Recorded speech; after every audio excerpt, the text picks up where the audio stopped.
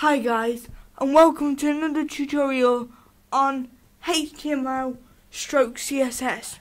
Now, let me point out that a few tutorials ago, I said that may have been the last one. Obviously that was not the last one, and there's been several tutorials since then. Now, for those of you that don't like these tutorials, I can guarantee that they are at some stage I will stop doing CSS tutorials and move on to other stuff, but for now you're stuck with the CSS tutorials, I'm afraid. So here we've got a page in HTML. It's got all the basic elements, and you notice that it's got a style sheet link. Now, what we're going to go over today is the class and ID attributes. Now, how do you style a div? Well, you put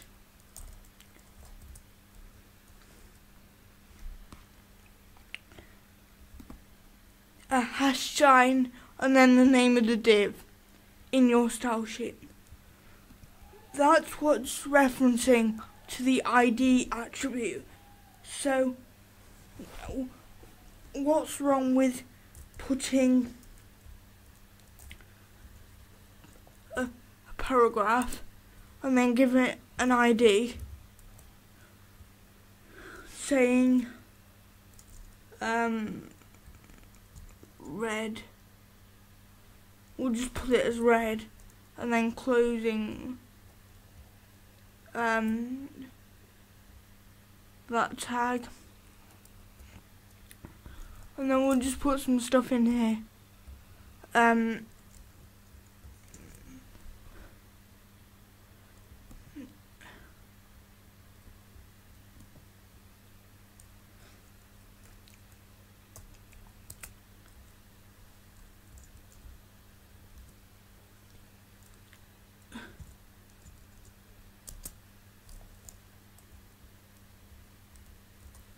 Red, so we're obviously gonna put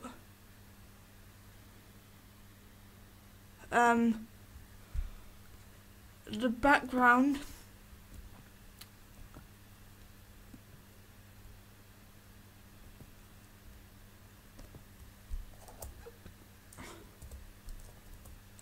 as red, right?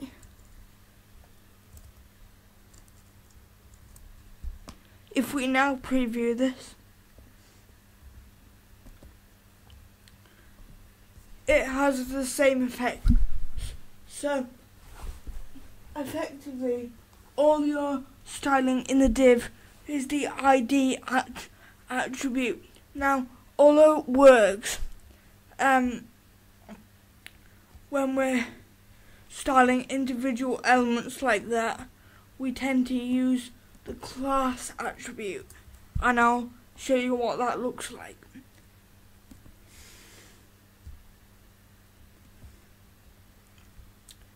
Instead of putting ID, we put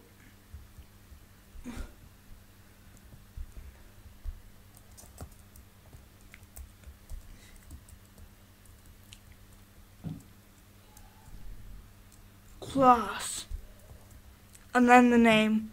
So we'll have test class with that text in it, and I'm just gonna preview it so that you can see that it's not still red.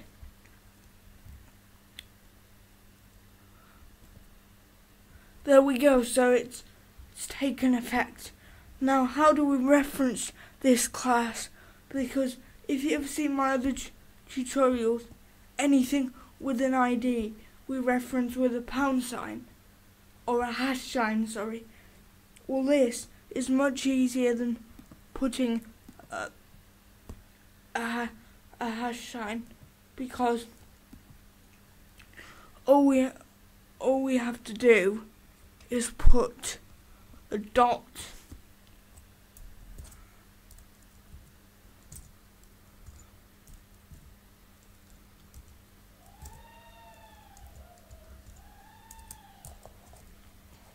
and then we'll set the background to grey, and just to make it easy to see, we'll set the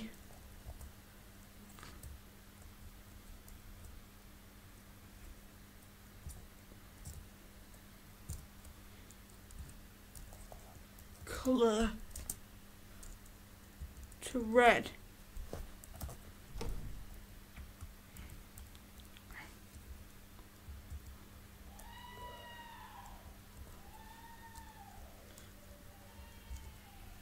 Right, so now let's see what that looks like. It has the same effect as putting it in an ID. So I just wanted to show you that it is actually possible to style individual elements just using ID attributes and then styling them in your style sheet the same as you would a div. But we normally use classes, and there's a bunch of different reasons why, but I'm not going to go into that now. Anyway, I hope you've enjoyed this video, and subscribe if you like my videos. Thanks for watching.